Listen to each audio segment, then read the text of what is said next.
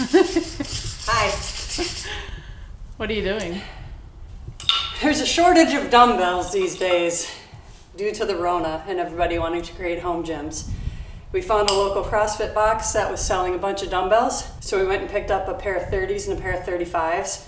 But as you can see, they're very worn and rusted. Yeah, they're pretty bad.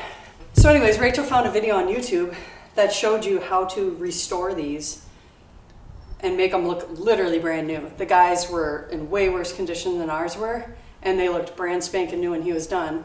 So that's what we're gonna try to do. All right, so the process is wire brush, vinegar and water, and then Rust-Oleum spray paint. What Jen is doing now is scrubbing the weight with a wire brush to get all the just loose rust or loose coating that's on there. It's not like perfectly stripping it, but like I'm scrubbing it as good as I can to get it as much gunk as possible. Right. The next process is literally stick them in 5-gallon buckets.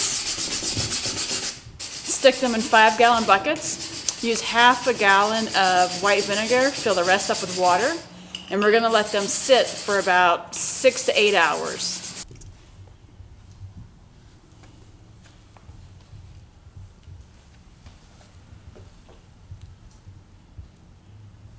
So we let them soak for longer than 8 hours. Yeah, they've been on for almost 24 hours actually. Yeah. And it's fine. Yeah. They're looking pretty gross though. The water is. Yeah, it smells like vinegar out here. But I think it's pulling some stuff off. The next step is to take them out of here, leave them wet. Yep, scrub them again with a wire brush. Yeah. And then you let them dry. We're gonna pull them out of here, and while they're still wet, we're gonna scrub them real good with this wire brush. So we'll see how clean they get now. Yeah. About to finish up, but you can see how filthy of a mess this is. And this was all rusted. Yeah. And they do look a lot better already. Like a lot of the rust came off. I would say what, 75% of it came off of there. So that's good. We're gonna finish these up, dry them, and then we get to paint them. Yeah. And man, once we paint them, these things are gonna look brand new. Yep. But just prepare to get kind of messy and gross. So you just look at this. I mean, you saw this one before it went in there, how rusted it was. And now, I mean, it's still, you know, it's still dented and pocked. It's not perfect. But once you throw a coat of silver paint on that, that's going to look brand new.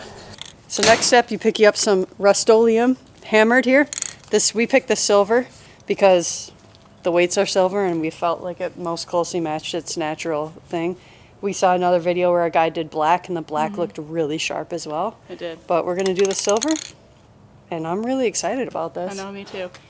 So we just got done with the first coat and I think it looks really, really good. The dumbbells look really nice too. Yeah, I think this is going to be nice. Yeah. Yep. Yeah. Really do. We're going to do a second coat on these and get it all, and then we'll show you what the finished product looks like. Are you hiding them for the grand reveal? All right, let's show them how they turned out. Ta-da! They turned out really great. So for reference, these are our weights we had before, which are nicely used, not beat up. Too bad.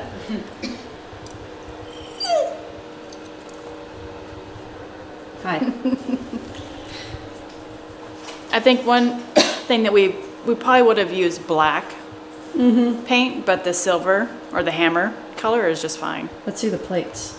These turned out really nice Yeah, too. I think those are really nice. Yeah. Yep. But like Rachel said, if we were to do them again, I think I would do black, simply because the black plates would then match our black bumper plates, and I think that would look sharp.